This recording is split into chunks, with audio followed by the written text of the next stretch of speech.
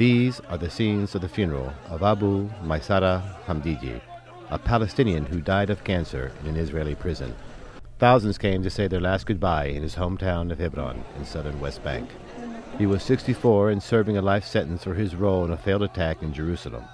He suffered from esophageal cancer and was waiting for the conclusion of the process that would allow his final departure from prison. His family and the Palestinian Authority accused Israel of failing to provide medical care, which has sparked several street protests. He didn't take the treatments for the cancers, the cure for for the cancer. He didn't take this because they didn't want to give him.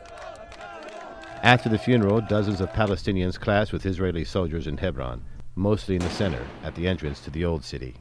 Tension has grown in recent days after Israeli soldiers shot dead 2 Palestinian youths aged 17 and 18 during street protests that spread after the news of Hamdiyeh's death.